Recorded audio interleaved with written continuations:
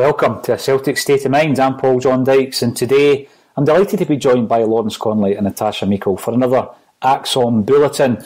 Managerial merry-go-round has begun in Scottish football already. We know that Neil Lennon has gone.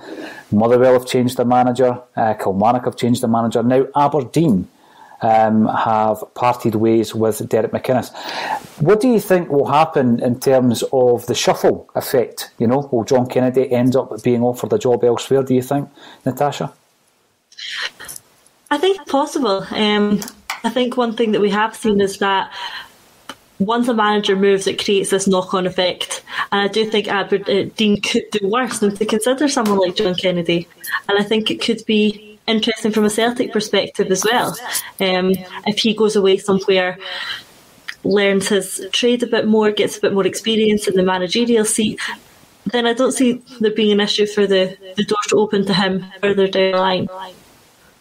You know, I was thinking last night, I mentioned that, in relation to, you've got somebody like Jack Ross at Hibs. I do expect there to be a wee shuffle within the Scottish game. Robinson, who has left, Stephen Robinson, of course, who left Motherwell, I think, very highly rated coach. And, these types of guys, Jimmy Goodwin, you would maybe expect Goodwin to make another step up. Very similar, I think, in terms of his career path to Jack Ross, going from Alloa to St Mirren. Jack Ross maybe went far too soon down south before coming back to Hibs. And then I asked the question, would Jack Ross leave Hibs for Aberdeen? Are they on the same kind of level? And you were saying to me today that one of the favourites for the Aberdeen job is in actual fact Enzo Maresca. I was looking at Sky Sports earlier on their app, and they've actually made Maresca the second favourite for the Aberdeen role. So he's 3-1 on the Aberdeen odds and 2-1 in the Celtic odds. And it does make you wonder. Now, obviously, there is an element of that being bookies, making things up. They do sort of throw some names in the hat to get some traction. But at the same time, it's given me a bit of concern that if Celtic are, essentially shopping in the same aisle as Aberdeen for the next manager, as a Celtic fan, that's not really where I expect the club to be. With all due respect to Aberdeen, I think we're operating in a different market. I think that the person who comes in for the Celtic role shouldn't be a person who would also consider taking on the Aberdeen role. We must be operating in different markets, and that's, again, like I said, no disrespect to Aberdeen, but Celtic as a club must have higher ambition with the finances that we have available to us. And it does concern me that we're looking in the same market as Aberdeen, but again, could be a bit of bookie talk, because Maresca is definitely on his record and on everything I've read about him as someone that would excite me for the Celtic job. So surely he is without the reach of Aberdeen. Well, the thing with Enzo Maresca, we did speak about him a couple of weeks back. We were talking about the whole situation with the director of football and Fergal Harkin. Every time I say that, I think of Fergal Sharkey. But there was this discussion around whether or not that would interest the Celtic supporters, particularly coming up to the season tickets. And I think that when I discussed that with JP Mason, he was, by the end of it, pretty happy with that situation, because it was more of a medium to long term rather than just get somebody in, get the season tickets sold, and almost like a knee-jerk reaction to what's happened this season. But I share your concerns in a sense with the fact that we are shopping in the same aisle as Aberdeen when it comes to a manager. Again, though, it may well just be all to do with odds and bookies, etc. I was reading actually this morning about Enzo Maresca. He was leading the under-23s potentially to Man City's first ever Premier League 2 title. So obviously he's 100% focused on that at the minute, Natasha. But it's an idea that I think has been touted over the last few days by so-called credible sources on social media. People in the Italian and Spanish press have been looking at Enzo Maresca as a potential Celtic manager. Having looked at the second game under John Kennedy, this is something that, we would prefer to do now, because we are in a very difficult situation. We've obviously made the changes that we wanted in terms of the CEO and the manager, but you've got Enzo Maresca, if he's the man, chasing a Premier League 2 title, and you think to yourself, well, surely the Celtic manager's job, no disrespect to anybody down south, but surely the Celtic manager's job is a bigger draw than that. And if you want to come, you've got to get them in now. You've got to start assessing the squad. You've got to decide, are there any loan players, Natasha, that we want to bring back? I know a couple of them have impressed. We're linked to numerous players. We've already brought in Liam Shaw. Does that whole, the mechanics of transfers just continue regardless of whether or not we even have a manager in place? I mean, like you've touched on, timing is going to be absolutely key here. We're now around 100 days away from the first Champions League qualifier. And in the past, we've been particularly guilty of going into them seriously underprepared. And my worry is if we delay any appointment of manager, we're going to see the exact same pattern again, and we're going to be very underprepared, not only for the Champions League qualifiers, but for the start of, the next season's Premiership. So that's a concern, and for that reason I think we need to make this move as soon as possible. I understand why someone like Maresca wouldn't come now, but Celtic have to make it that attractive enough opportunity to say, look, this is the job that's on the table, but we need you to come within the next month. The sooner we get him in, like I said, the sooner he can assess the squad and decide what we need and be ready for that transfer window opening. We don't want someone coming in after the window's already open, and then looking at the squad, deciding what we need. And all of a sudden, the season's weeks away from starting and you're trying to blend a squad together that's only, maybe been in place for a few weeks. We need to be ready for next season. So timing is so important. And coupling that with the fact that the club have season tickets to sell. We're into March. Those renewal letters are going to be coming out relatively soon. And if the fans don't hear anything, and if there's no communication from the club in terms of who the next appointment is going to be, the direction that we're going in, fans may be more reluctant to, part with their money for another perhaps virtual season ticket. So the club need to keep that in mind and surely must be thinking about making this announcement sooner rather than later.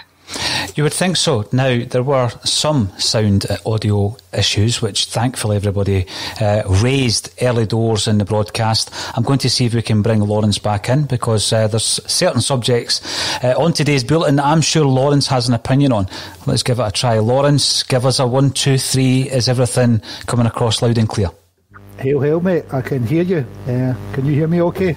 There is a terrible buzz. I don't know what is happening at your end, unfortunately. So we'll try again, Lawrence. We will try again. There's a terrible buzz when you talk.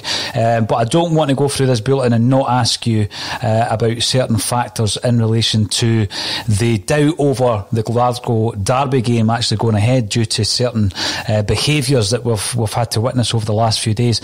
But still on the subject of the manager, quite a lot of good points coming through. Zinco, Maresca to Aberdeen, surely not. And Ian Walker comes in, is that the ex-Spurs goalkeeper? Aberdeen suffering from delusions of grandeur. Well, another name that was in the mix this morning was Jurgen Klinsmann for Aberdeen. So, I mean, it's just rumours at this stage. I was saying to yourself, Natasha, some of the chat yesterday was around a shuffle amongst the Scottish managerial pack. Would that result in maybe Jimmy Goodwin moving from St Mirren to Aberdeen? Would St Mirren be a good place for the likes of John Kennedy to go? It sounds as though we just want John Kennedy to get a job somewhere else, and that's maybe a bit cruel. Last week, of course, I was in that media conference with John Kennedy and David Turnbull, and I did say I was impressed with the cut of his jib, which doesn't mean to say that I want him as the manager of Celtic. And then we watched the Dundee United game at the weekend, and it was the same old. Now, I'm going to test Lawrence's sound here in relation to the managerial situation. Lawrence, what is your current thoughts on potential Celtic targets? And if you start buzzing, you might disappear again, mate. Okay, I'd rather we took our time and got the right guy in. I know there's kind of perhaps the rush to get somebody in prepared for the Champions League, but I'd be worried about making a mistake and try to force something through and ended up with the wrong guy and putting ourselves further behind. I'd rather think this is quite a key appointment. I think Don Mackay looks good so far. If he's had any influence in getting you in the press conference, it could be a good start. You and other podcasters getting there. and hopefully we take our time and appoint the right manager. Whether that's Maresca, Benitez or whoever, who knows. I think one of the biggest concerns for me is we're hearing about all these players that we're interested in. Natasha, Liam Shaw obviously has already come in from Sheffield Wednesday on a pre-contract. He's not come in, obviously he will be coming in. But I've seen names such as Kyle Joseph. He's been linked. He's a Wigan Athletic striker, also 19 years of age. We're in a market where we're bringing players in on freedom of contract or 300 grand, which would be the case with Joseph. Again, in the past these would have been looked upon as project signings. I don't think we're really, in the market or in a position to be signing project signings. We're going to have to bring in players, surely, who can hit the ground running. We're already looking at the squad, assessing the squad, looking at the types of players we might already have out on loan that we might be able to bring back in to play a part in next season, and then complement and supplement them with some other signings. How difficult is it to understand the situation with Celtic at the moment? Because obviously the mechanics of that is still ongoing. Do we already have someone in place who we are liaising with and engaging with to say, are you happy with that signing? It all seems a bit of a grey area at this moment in time. That's the concern, and you hope that there's a bit more clarity on that behind the scenes. But certainly if I was a player at the moment whose agent was coming to them with a potential offer from Celtic, I would be reluctant to go to a club where I don't know who the manager's going to be by the time I get there. So who is the one scouting these players right now? Who is giving it the go-ahead? If it's the current team in place, absolutely, they might fancy a player and think that he's the man for the job. And however many weeks, months' time, the next manager might come in and they might not be in favour at all. So if I was plotting my next career move, it wouldn't be to a club whose manager would change by the time I've got there. So I think that's going to hinder who we're able to attract, which is another reason for bringing the next manager or management team in as soon as we can, because this is going to be a very important transfer window. We need to make sure we get it right, but we need to be sure we've got the right manager who's choosing the right players. And right now we don't have the manager, so we can't have that insight into what he wants his squad to look like. So time is key. We need to get on with this sooner rather than later. See, this is a big thing, again, with regards to signings. I think over the years, when you look at the amount of players that have come in, there have been so many that they're not first team ready.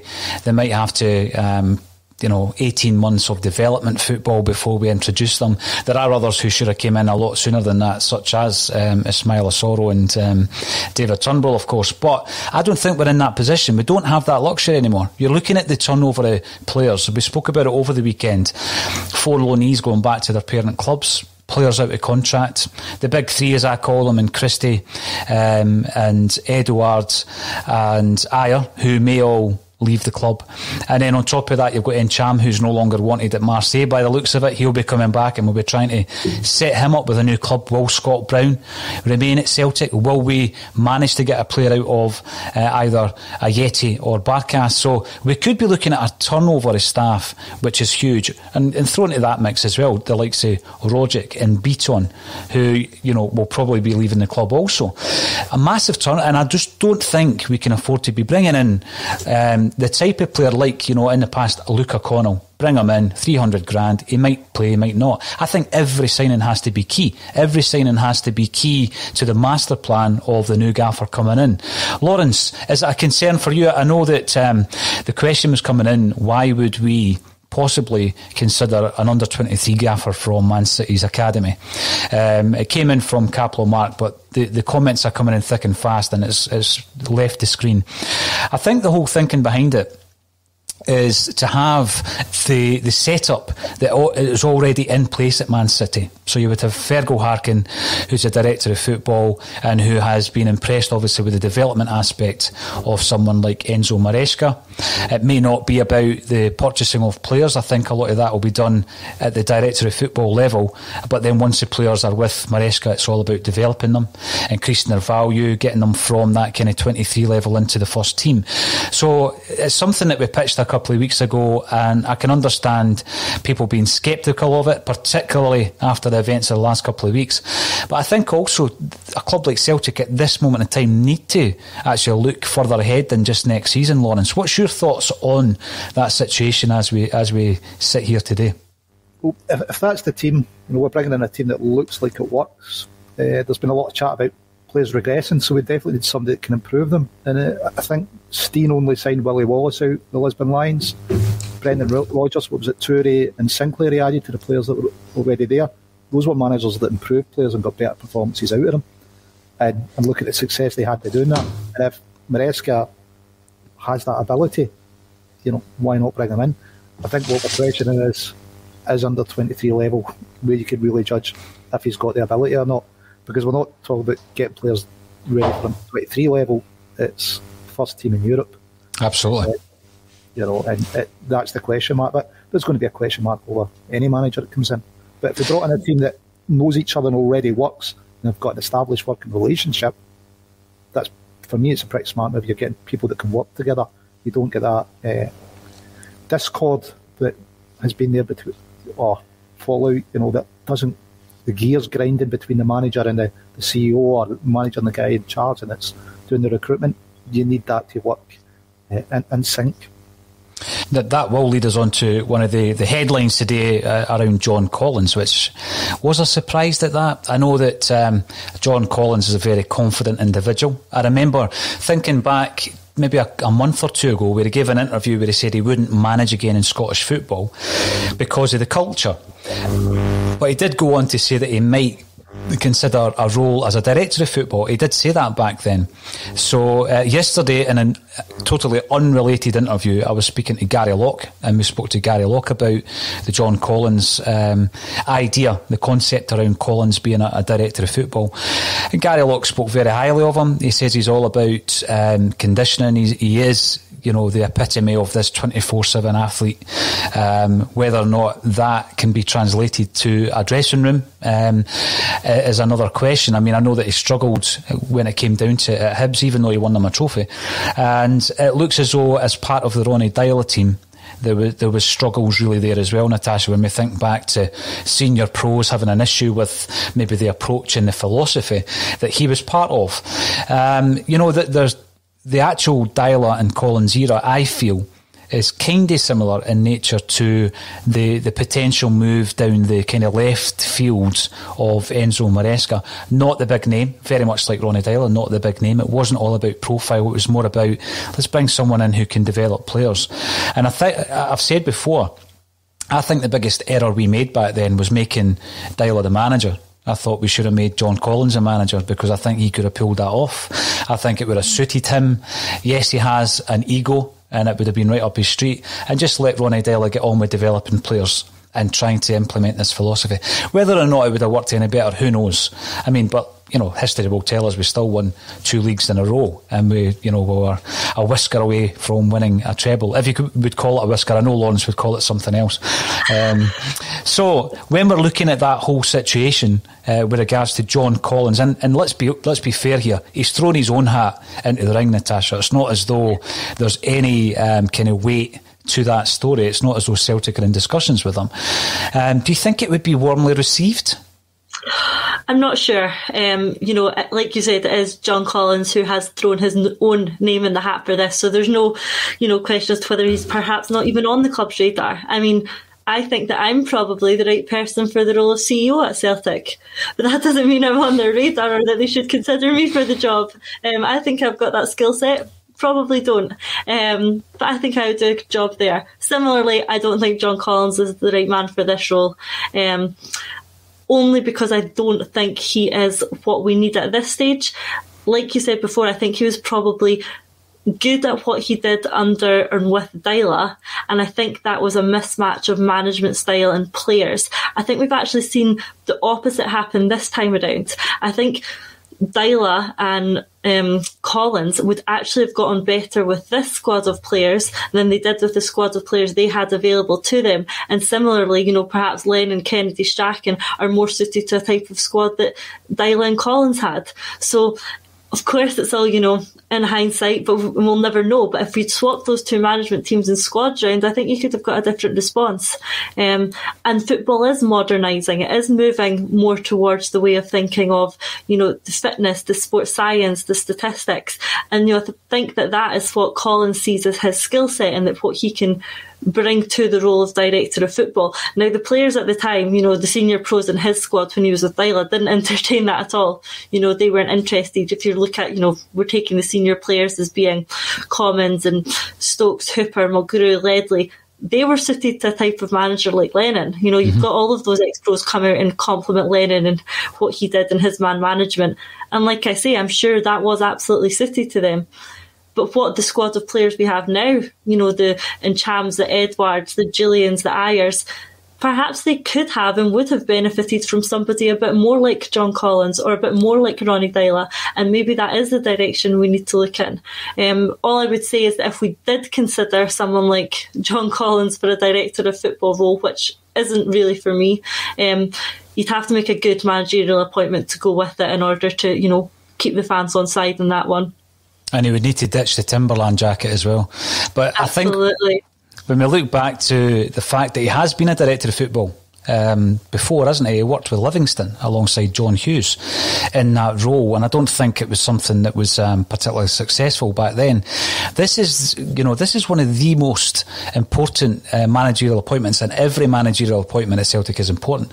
But because of the nature of where we are as a club and everything, all the other outside influences around about outside of football, this is the most pivotal appointment.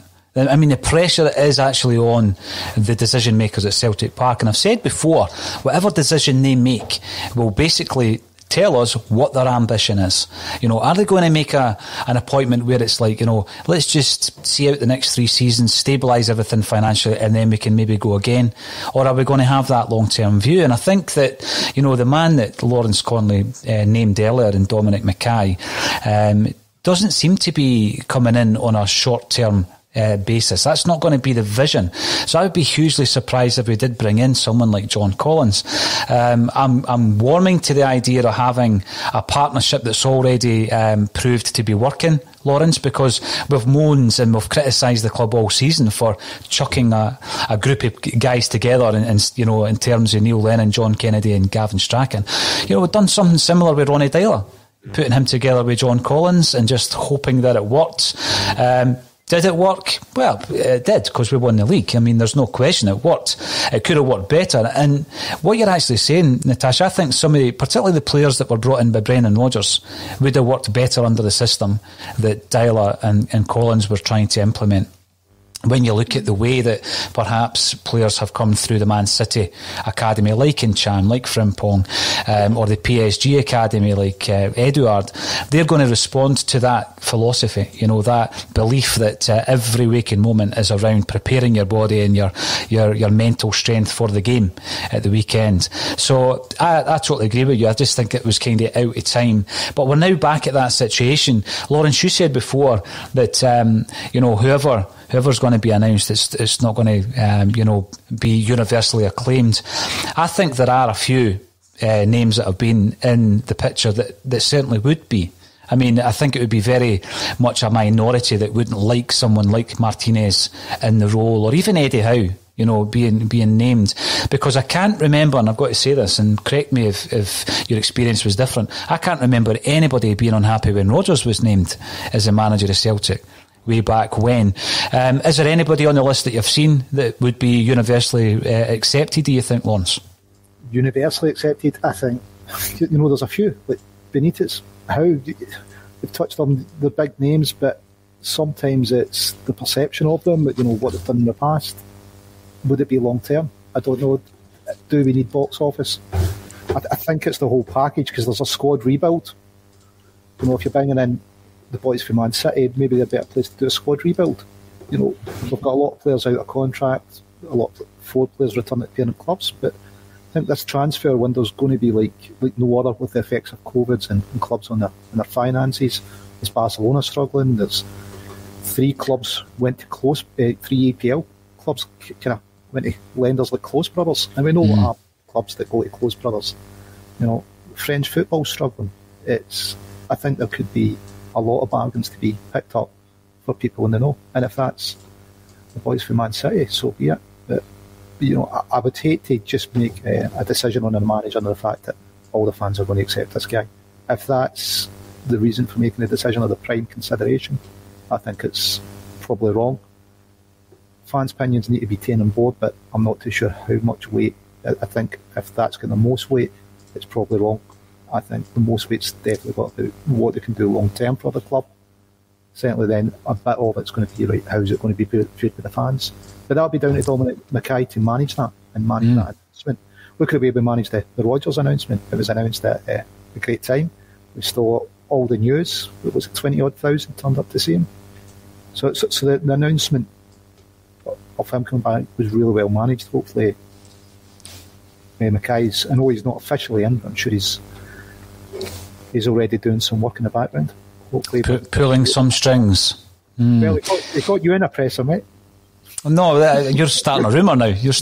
Yeah. David Kelly, I agree, Collins didn't fail at Hibs. But I think what I would be basing the experience of Hibs on would be perhaps, again, some of the senior pros. Back then, Natasha didn't buy into his philosophy. A lot of the kind of more experienced players who have since spoken about the time that Collins had at Hibs certainly don't do it in glowing terms, do they? I mean, I remember Kevin Thompson, albeit he was a younger player back then, talking about the embarrassment of having to strip down to the waist and get weighed in on a daily basis and all this kind of stuff. So obviously his methods aren't always received with glee, especially when there's a culture already at a club. And this is a big thing. We keep going back to the word culture. If there is a culture, it's difficult for a manager to come in and try and change it immediately. I mean, these things take time. And, you know, Dyla comes in, he came in alongside some of his Norwegian compadres, and they were trying to implement various things immediately in terms of diet and, you know, the actual conditioning of players. And as you said, Natasha, you know, the obvious ones rebelled against it. I think Scott Brown probably rebelled against it as well. We had the infamous kebab gate with images that were printed of Scott Brown, and then the showdown meeting with him and Brendan Rodgers, which I think saved his career, saved Scott Brown's career. We've already spoken about the future of Scott Brown. I'm in the camp where I think we need to keep him because we need that continuity in players. You know, there's going to be a huge amount of guys leaving. We're going to have to bring in at least half a dozen, and you need to have your kind of cornerstones in the dressing room. And you need to have players like Scott Brown, Callum McGregor. I think James Forrest is in that category as well. But again, harking back to a wee discussion I had with Gary Locke yesterday, and we're talking about Craig Gordon. And the last time I spoke to Gary, it was just before the Scottish Cup final. And I says to him, and you know, he was fairly confident, but not to the degree where he was cocky or anything like that, but he could see the deficiencies in the Celtic side. So he gave us a wee bit of insight into the half-time kind of discussion there in the Scottish Cup final when we're 2-0 up. And it did bring that back to me, Natasha, because how many times this season have we seen a good kind of first half performance or a good start to the game? I mean, going ahead against the likes of AC Milan, being 2-0 up against Hearts at half time, and then it dropping off. So that raised a few questions in my mind, because I don't know how often these media conferences are going to take place with Celtic.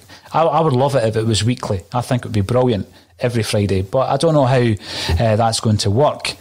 If we did have one this week, what question would you ask John Kennedy? Natasha, I'm going to put you on the spot there, because I'm thinking really about the fitness. That is really putting me on the spot, Paul. But I think you're right. I think that is a great one, and only because you've mentioned it is right in my head now as well.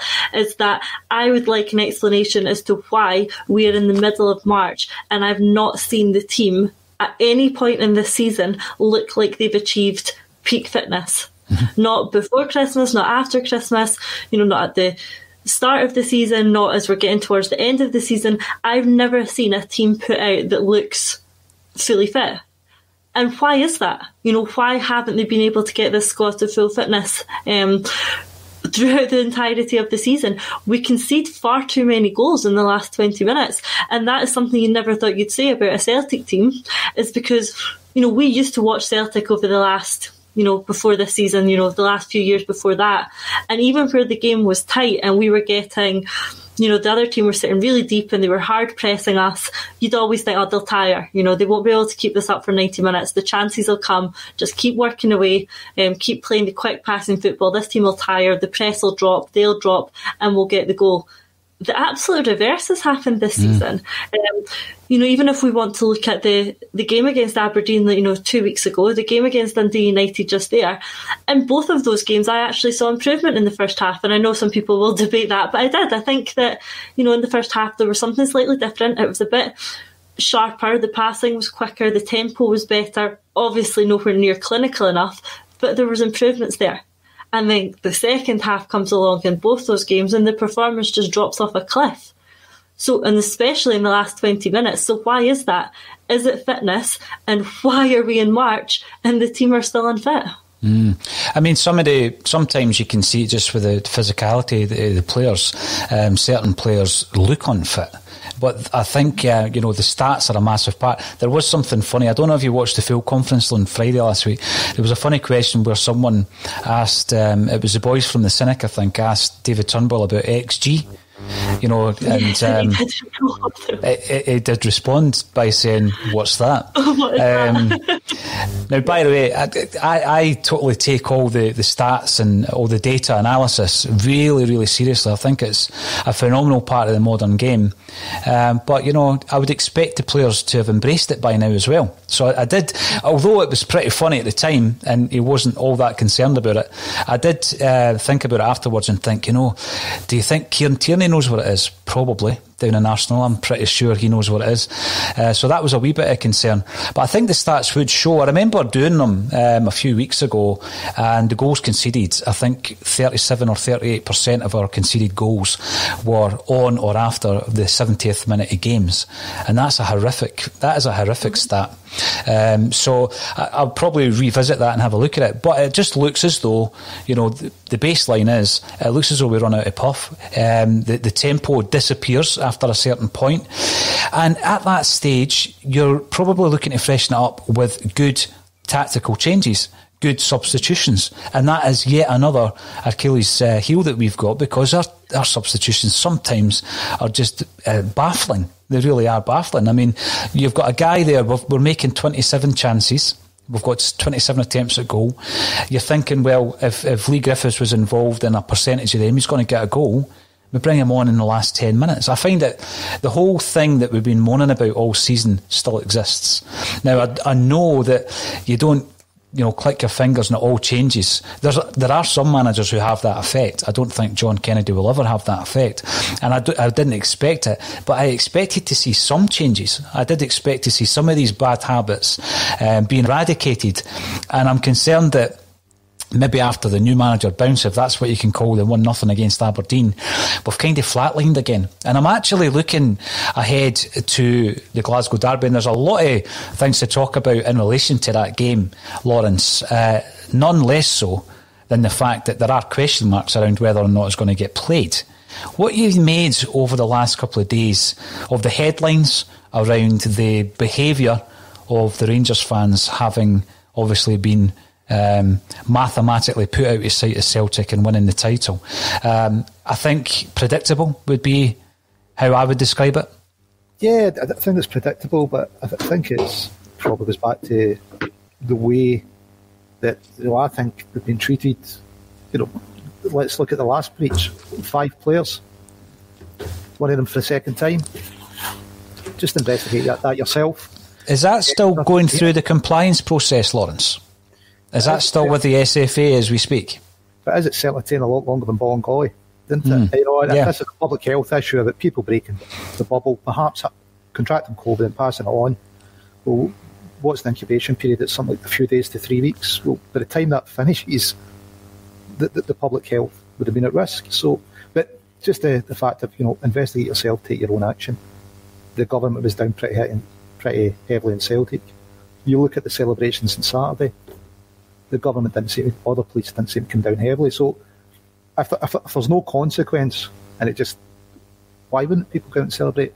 And I think a fair percentage of Celtic fans would have been out celebrated, maybe not smashing up benches and shops, but I think the level of where they went to celebration was because the government and the police and the football authorities have more or less just said, well, do what you want, investigate yourself.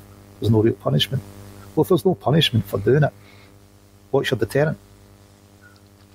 What interested me, Lawrence, I'll throw this one over to yourself, Natasha. I've seen a Twitter account. I've got to be honest, I don't know who the guy is, but he's obviously involved with the Police Federation. And I just felt the tone of the tweets going on around, come on then, tell me what you would have done to police this situation. And I felt at that point, we're not in a position to tell you how to police a situation. I'm pretty sure that you have the specialist knowledge to do that yourself. But then surely the most basic way of policing something like that is to do it in an intelligence-led kind of scenario, Lawrence, whereby you know it's happening, you know the certain groups that may be involved in it, and you would prepare for that accordingly. It doesn't look as though it was proactive at all, did it? Natasha just reacted to it, gave them free rein to do as they pleased, and the inevitable happened. Well, that was the problem. It was preventable, wasn't it? Like, we knew that this was going to happen, and I say that, similarly, if Celtic had won something big, if Rangers had won something big, any team who's doing something of great achievement like this, there is going to be celebration. So I'm not saying that it was solely because it was Rangers fans as we were getting accused of. This was, predictable, regardless of which way the season was going to go. The police should have been aware that something like this did have possibility. Now, what they failed to do on Saturday was properly condemn it. They failed, the media failed, and the government failed to properly condemn the scenes at Ibrox, out in the streets there. And by failing to do so, and by failing to take any sort of appropriate action there, that's why we saw Sunday. Like Lawrence has touched on, if there's no repercussion for the actions, it's going to happen again. So the fact that there was no repercussion or no condemnation for the Saturday resulted on the scenes we saw on the Sunday. And by then, your case was lost. And there just has to have been something they were able to do to prevent that. They knew that this was happening. It was publicised widely online. Block George Square, block the surrounding streets, have heavy police presence there. It's not our job to tell the police how to stop a mass gathering. That's their job, and they didn't do it. No, they failed miserably. Lawrence?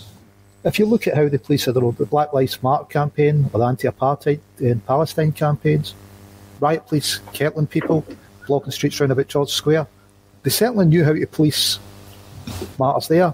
And why were riot police required for those protests? Did they think there was a risk of riot? Is that why riot police were there, a risk of disorder? You would think so. So if they thought there was a risk of disorder for those, it isn't entirely unforeseeable that there would be a risk of disorder for the celebrations. So where was the similar style of policing? Why did the policing completely change? And if it is, I've heard some people say, well, they knew that Black Lives Matter and anti-apartheid protests, there was no risk of riot. So why not have the riot police in? Because there's nothing actually going to happen. They're not going to react. We can just control those people and move them on without any reaction. People say, well, the police were scared to police this in case it led to a riot. So they will, you're scared to enforce the law in case it leads to a riot. Well, would we extend that to bank robberies if enough of us turn up? It sets a dangerous precedent. It certainly does, yeah. We will obviously also see Celtic's name getting dragged into it because, looking at some of the press reaction to that story, Natasha, obviously it was not just the celebrations that are putting a question mark over the derby. It's also the fact that we protested last year, and I noticed that was getting dragged into the scenario. So once again, you've got to pull Celtic's name into something that we had absolutely no part in whatsoever. It's frustrating, isn't it? And we got the same, slightly after yesterday's show where we discussed it and we discussed the scenes we saw at the weekend. And, you're obviously then flooded with comments about, but what about when Celtic protested? What about the bus chasing? We commented on that at the time. We're commenting on the scenes that we saw this weekend. This is a relevant news story, not just in football, not just in Glasgow, but this is a news story across the country. And trying to use other incidents to, justify or share the blame is missing the point, and it's missing the point intentionally. It's trying to get, a bit of point in the other direction and, they did it too. And that's just what about today, and it's absolutely pointless. We're discussing something that happened this weekend and no other fans and no other group of people protested or celebrated this weekend, and that's what we're discussing. So trying to share the blame like that is, it's pointless, really. To be honest, the celebrations is completely understandable with the fans, and I'm not saying that was the issue. Celebrations, I think we've expected to see some celebrations, and Celtic had won. There would been some celebrations in 10 in a row. It's perhaps on the difference in policing and the difference in combination the government. Are we being treated differently? Neil Lennon's alleged the government changed the rules post-Divide, and instead of 3 players being out, it was 13. The government's response was no comment the first day. The second comment was it was appalling. He should suggest it. Now that's like asking your mate to sleep with your girlfriend, and he says that's appalling. You should ask me that. It's hardly a denial. Celtic's now taking 6 buses to games. Aberdeen came down on 1 bus. And if we look at the pictures on Saturday, you'd Stevie G arriving in a car that looked like there's 3 other people in. Rangers players leaving training, sharing cars. Apparently all these things, if Celtic do them or St Mirren do them on car sharing, are punishable.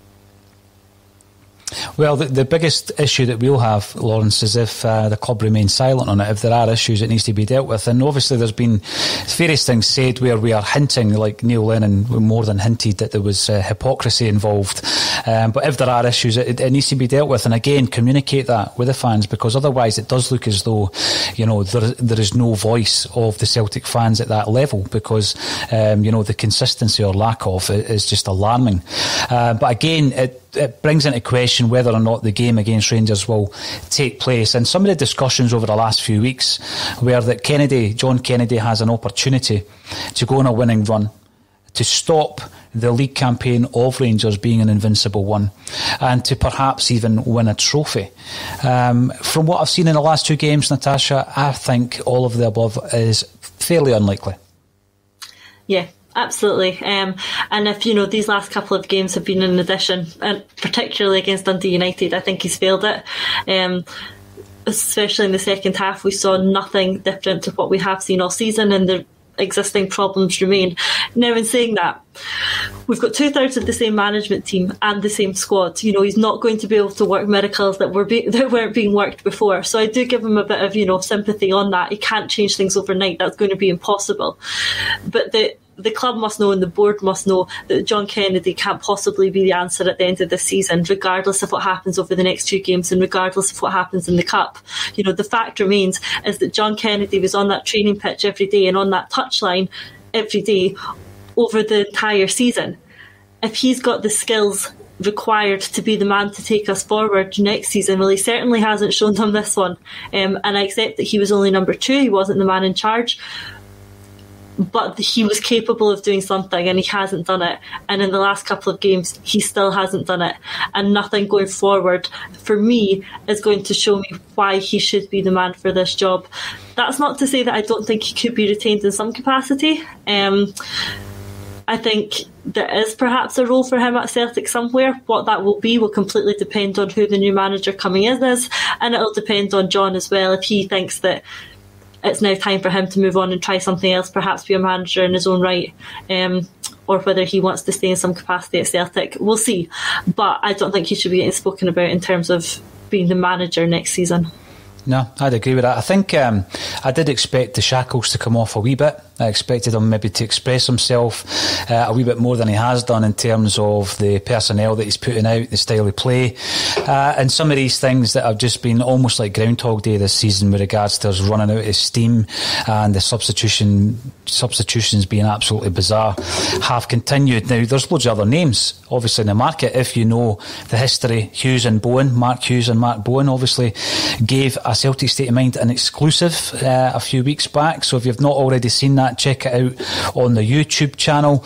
And Larson, 1967-2002, Stevie Clarke doesn't want the job. He has spoken in the past about not coming to manage in Glasgow, but obviously is, but just with the national team. And Dayman, too many folk listening to the English building up Howe's CV. I think that's a fair enough comment, but I'm pretty sure Eddie Howe will get a job down south. I mean, we talk about the managerial merry-go-round up here. It's going to kick off down there as well as clubs start looking at relegation fights and all this kind of stuff. And I reckon Eddie Howe will get a job. And then, it might be a case of us saying what might have been. Now, Lawrence, we've spoken about the football side of it. Whoever comes in has got a huge amount of players actually not leaving the club but returning on loan deals, and I was looking at some of them. Obviously Jack Hendry's been on the headlines because he's performed particularly well since he's gone to Belgium.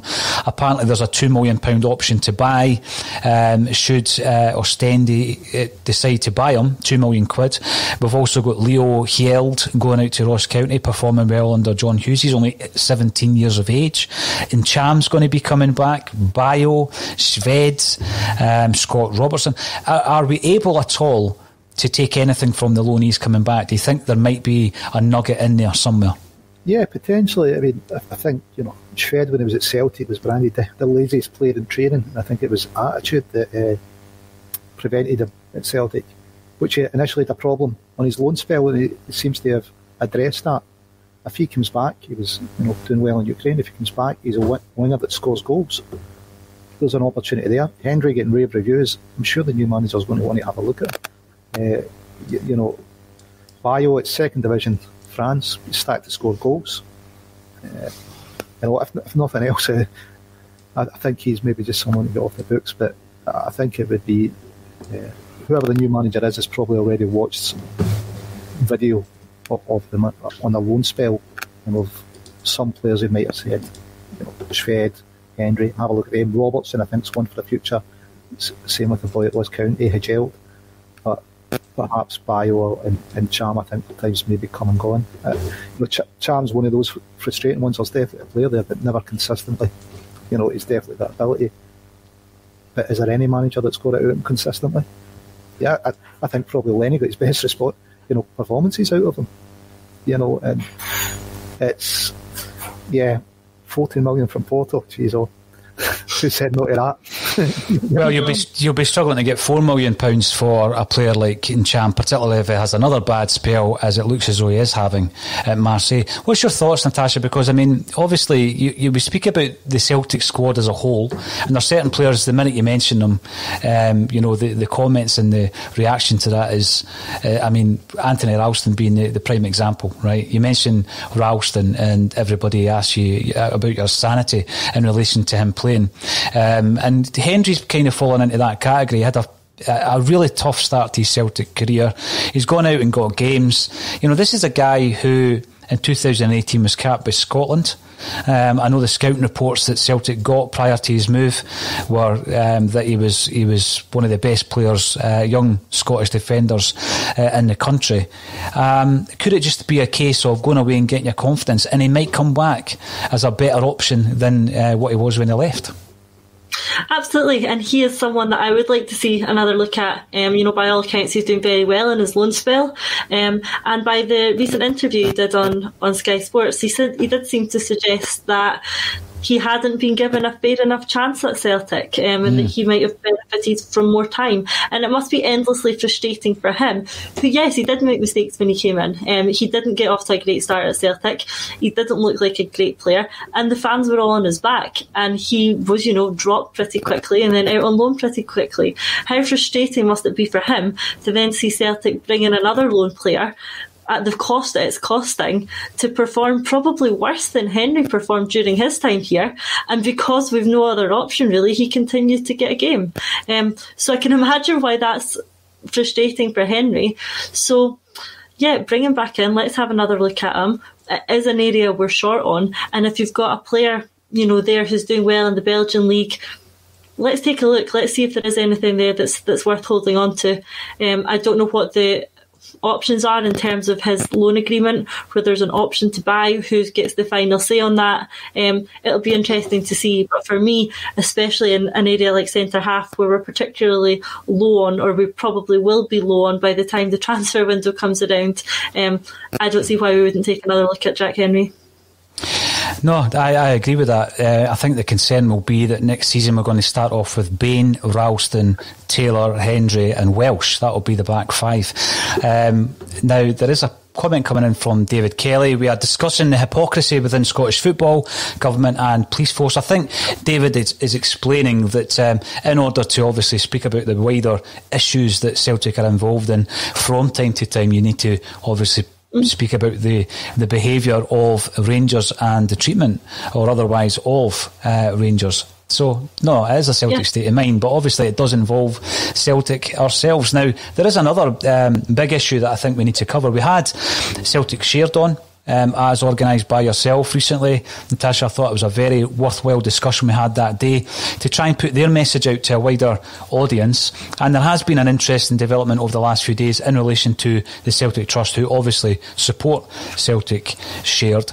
And they're suggesting that when it comes down to getting a refund for this season, that fans should be offered the option of shares instead. So they're proposing a new share issue whereby the funds are held within the club, so it benefits the club going into the unknown next season, but it also means that the fans are going to get something in terms of eventually some form of control of the club, or not control of the club, but a say in the way the club is run. Absolutely, and it's a great idea. Realistically, what Celtic have asked 57,000 season ticket holders to do this season is make a £600, £700, £800 donation to the club, and in return we've got the equivalent of a £90 a season TV subscription. Now, the club don't know the financial positions of the fans, but I'm going to stagger a guess that not everyone will be in a position to make a £600 donation to Celtic Football Club without anything in return. So there has to be something in return. We're not saying that everybody should keep the money in the club and take shares by way of that return, but it should certainly be an option available to the fans. The club could see it as beneficial as keeping that money in some way, but also recognising that they can't simply hold on to this fans' money as a donation. And you're right, the one thing that the Celtic Shared and the Celtic Trust have in common, and the sort of key objective of both, is for fans to have a better say in the running of the club, a bit more representation, and for our voices to be listened to. And one of the ways in doing that is the share issue. And yeah, like you say, we're not trying to control the club at this stage. Having a few shares of this value is certainly not going to rival anyone at Desmond's level of share value. But it's a start, and it's a way of the fans having that bit of representation that they're looking for. I think when I've seen it, obviously the Celtic Trust have had plans in place for some time, and obviously they've been very open. And in actual fact, David Lowe's appeared quite a few times on a Celtic State of Mind to talk about their intentions. But they've seen an opportunity where it would work for their objective. Of course it would, but it's another way that the money stays with the club. And that's the big thing, that when I seen it, I thought, as long as the money stays with the club, we're not going to cripple the club, Lawrence, by £25 million in refunds as getting shelled back out to fans' bank accounts. That would make even Jungle Lions worry next season that if Welsh and Henry are Celtic centre-half next season, good luck. It could happen if there's a £25 million black hole in the accounts. Yeah, I mean, they could take it further, because I think it's a brilliant idea. But, going forward in seasons going forward, why don't you give the option when you purchase a season book to increase that fee by 10, 20%, whatever, or £100, and have a mini share issue every year? It would certainly work for the fans, feel like you're getting something more for your money, give the club, raise the income for them. And I think it's something that the club should be definitely looking at. We've heard some noises that, certainly, Desmond, since he's held 34% of the shares, it's been a successful period, perhaps not this year, but that the club's for sale to anyone with Celtic with the best interest at heart. So I don't think, if that's right, you'd have any objections to fans increasing their shareholding. And season tickets being given that opportunity, I think would be a great way to do it. And you could perhaps widen it to the Celtic diaspora in general every season. Because I know I speak to a friend who lives in France now, Michael Doyle, and he's frustrated at how much involvement he can have at a distance. If there was something that he could do, purchasing shares every year or some kind of membership package, he would love to do that. But unfortunately, as good as we are at monetising them, the supporters Celtic are at monetising the sport, we don't seem to be able to do it in a way that really gives value back. We can all get the Let's Gear, Adidas tops, whatever. So those commercial arrangements are good, but actually a say in the club or something more belonging to it, it doesn't seem to come across. I think Fergus's vision was it would never again be controlled by one man. And I think when he sold his shares, that was certainly true. And then we needed more money, and the share issue wasn't taken up, so Desmond had to step in, and thank goodness he did step in and fulfil that void. But if there's enough feeling within the fans that Celtic share that can kind of harness that to take it back closer to Fergus's vision, I think it would be better. Well, perhaps we'll get the Celtic Trust back on. Natasha, we could maybe organise that and have a wee chat with them, see what their view is and what the plans are in relation to that. Now, Stephen Kelly, who is commenting on YouTube, says Bio should get a chance. The reason I bring this up is the defensive lineup that I said there, actually, in all probability, before we bring any new players in, will be the players that we have available, the players that we have at our disposal. We've only got one right back on our books if Kenny goes back to Everton. We've only got one left back on our books when Laxalt goes back to AC Milan. It is likely that Ajer is going to leave the club. I'd rather he stayed. I've said that before. Out of all the kind of top 3-4 players that might leave, I'd much rather Ajer stays. I think we need his leadership qualities. We need a centre half, because if he was to go and Julien's out to October, what centre halves do we have? I mean, Beaton's going to be leaving as well. That's been made pretty clear, and he's been out the squad for several weeks. So you've got Welsh. You've got Welsh and you've got Julien coming back in from injury. So, it is a situation where if Griffiths leaves because he's entering the last year of his contract, if Edouard leaves, which looks likely, if Ajeti goes back to Switzerland or elsewhere because it's not worked out, you are left with Bayo and Klimala up front. And that's where we are. And that's the whole, that's the magnitude of the rebuild that we face this summer. And that's why we need to make these moves quicker than we're currently making them. Because if you bring someone in to assess the squad, by which time you turn around and 10 of the players are gone, then, it's going to take months for you to then start getting your own players in. And we don't have months. I think it was only 100 days or so when Tony was talking on Friday there before we play the Champions League qualifier. 100 days to come in, assess your squad, decide on where we need to strengthen, try and implement your own philosophy in the players that are already there. I mean, the scale of this rebuild is absolutely huge. And I keep going back to that season just after Barnes and Dalglish, and the only way that it worked is because we brought someone in of the stature of Martin O'Neill, who at that point was in his managerial pomp. He was never better than when Celtic actually appointed him as a manager. Not that long before that, Leeds United, who back then were a different beast than what they are now, they were serious about getting Martin O'Neill in as a manager. I mean, they had designs on the Champions League back then. David O'Leary into the Champions League semi-final. Was it the semi-finals, Lawrence? You need to correct me if I'm wrong. Sounds absurd, but they had a superb run in the Champions League. And we got O'Neill in at that stage of his career where, the natural kind of progression for him would have probably been the Man United job after he left Celtic with his connections with Desmond. That's the scale of the rebuild we have. And I still think that although I've been impressed with some of the names, and Maresca, I quite like the idea of that, it's something we need to get in and we need to implement it immediately, because that squad is going to be depleted and it's already low in confidence. And, I just think it's going to be tough to sell season tickets this time round. What about this time next season? If we don't win the league for a second time in a row, then we really do have an issue on our hands, So that's my thought on it. But I hope that the decision makers already have something in place now. Natasha, we need to get the Celtic Trust back on so we can talk to them about their ideas around the share issues. And some time ago, we also spoke to the Billy McNeill, the tribute guys who were raising funds for the statue, the commemorative statue, and I think we need to get them back on soon as well, because there's been developments there. But yeah, it's always been a pleasure. I'm on the Bulletin now twice a week. You've already been on it twice a week, Natasha. You were on yesterday. I'll be back on Thursday. And tomorrow it will be Colin Watt and Amy Canavan. All that's left for me to say is, if you're on YouTube, make sure to subscribe to the channel. We are producing content on a daily basis, and all that I've got to say now is Lawrence Connolly. Apologies for the issues with your sound early doors, but thank you for joining me. And once again, Natasha, thanks for joining me on A Celtic State of Mind.